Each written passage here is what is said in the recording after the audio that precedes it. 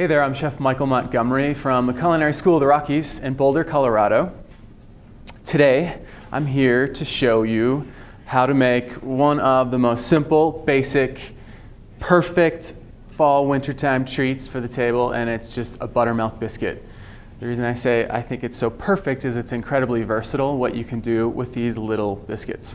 You can just go as far as, and it's not very far at all, taking them right off the cookie sheet and eating them warm, and that's good enough for me. You can split them open, make sandwiches with them. You can serve them open-faced, closed little sandwiches. A lot of people like biscuits and gravy.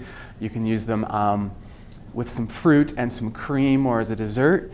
So this should be a really basic recipe for you to do a lot with. I've got all the ingredients in front of me, so it's really quite simple.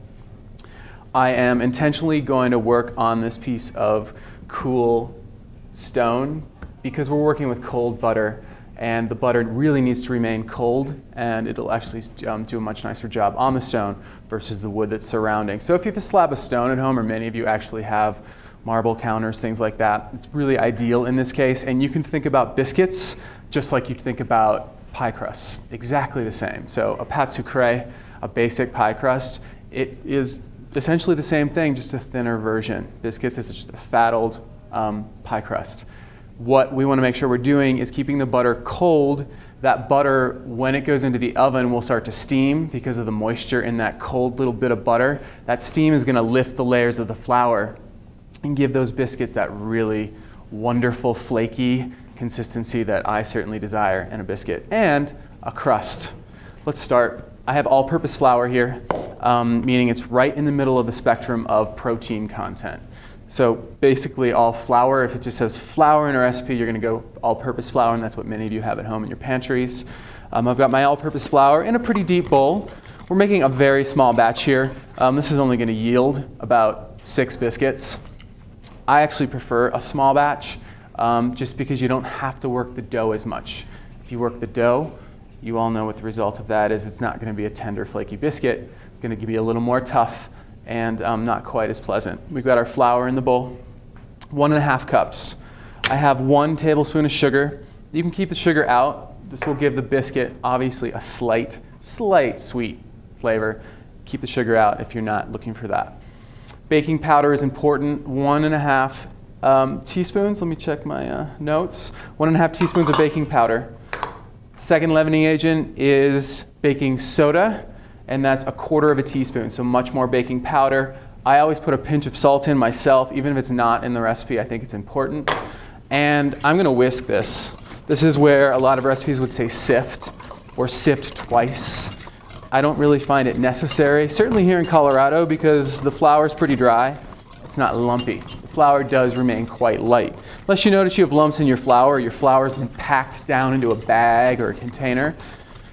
Sift it. Otherwise, this does a really nice job. Going pretty aggressively, trying not to lose too much. And I can see it's doing a nice job of lightening as well as incorporating all those ingredients. Done with the whisk. Put it away. No more whisking in this case. What I have waiting for me in this fridge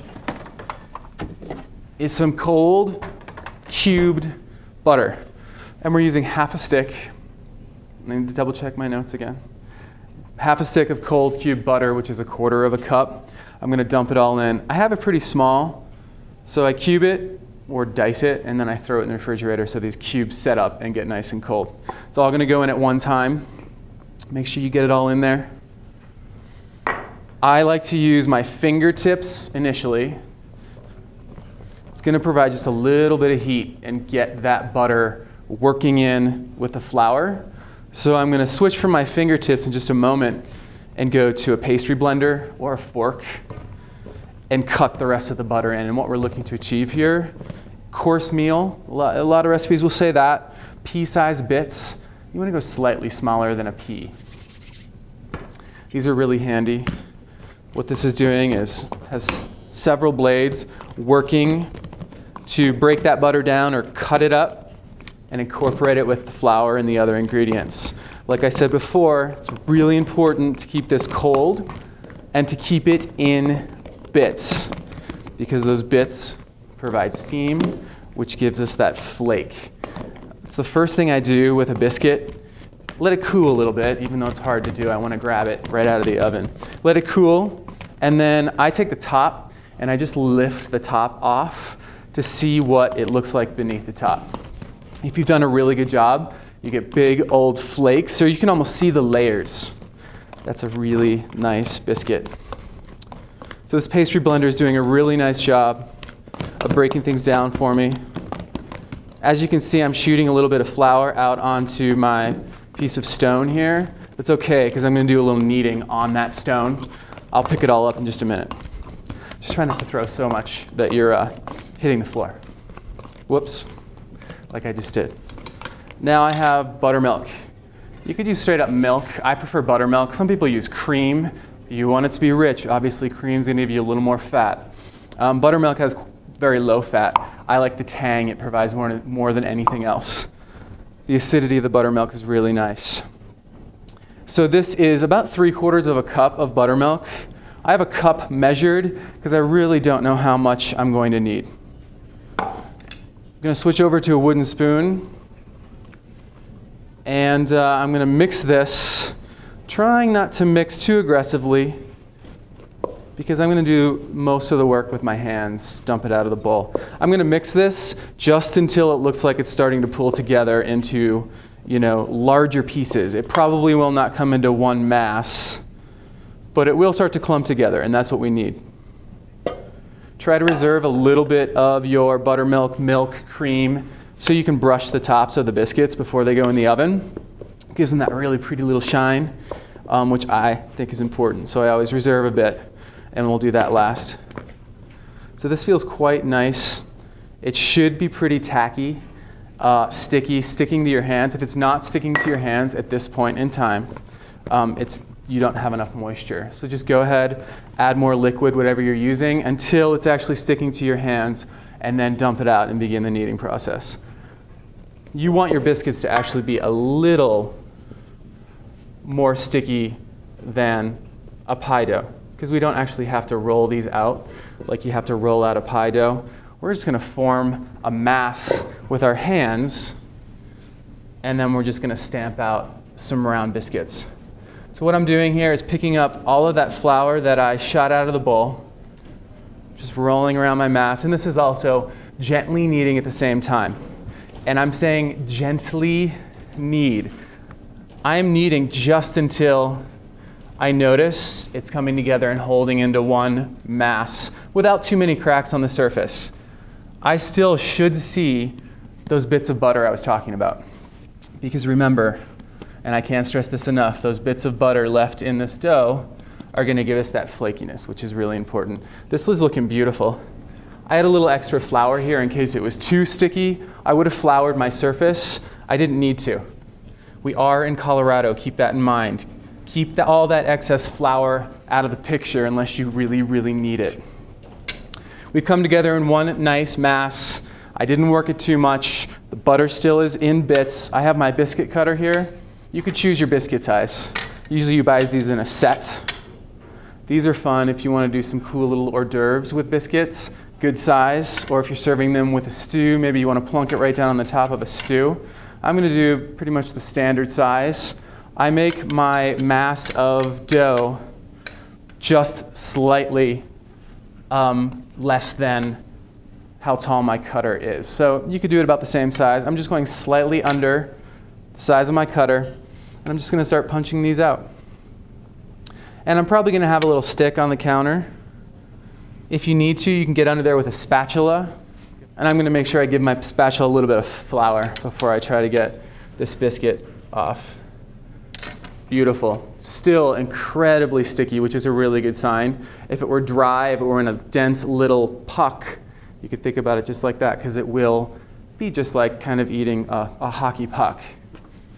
Onto my sheet pan with just a piece of parchment paper. You do not need any grease. I should have said this earlier. While you're doing this, have your oven preheating to 400 degrees. You want the oven hotter than the typical bake temperature. These are going to bake only in about 10 to 12 minutes. So have your oven waiting for you. We're going to go right in. No yeast is involved here, so we don't have any resting, we don't have any proofing, things like that. These are really wonderfully fast. And they freeze beautifully. I should definitely say this in this state. So if you want to make maybe a double batch, a triple batch, and freeze them raw individually first, put them in a Ziploc bag, and then bake them off from frozen until they're golden. Really simple. Always nice to have some frozen biscuits that didn't come from the grocery market shelf. I guess they'd be in the freezer. So I'm gently going to push this mass back together. I'm not really kneading at this stage because I do not want to overwork this, but I want to cut out a few more biscuits. So I'll just continue to gently press it back together. I'm going to give my cutter a little bit of flour. And at this point in time, I'm only probably going to get one at a time.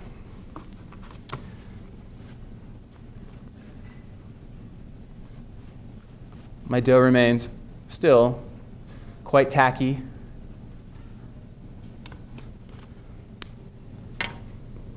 So this gave me about, and these are a little larger, a little taller.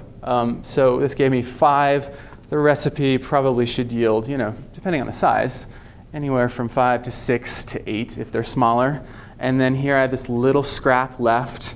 I'm just going to form it, and I'm going to make myself a little treat to pull out of the oven early before the rest of the big biscuits are done. So it's just a little mini biscuit, but pay attention to it. It'll overcook.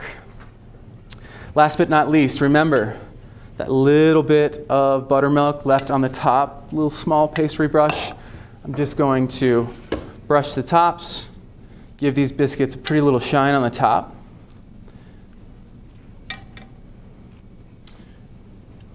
And then, like I said, 400 degrees. You could, even 425 I see some people do. I prefer 400, depending on your oven. A lot of you know your oven at home. Hotter temperature is what we're looking for. Indoor oven for about 10 to 15. It's probably somewhere in between, maybe like 12 minutes on these.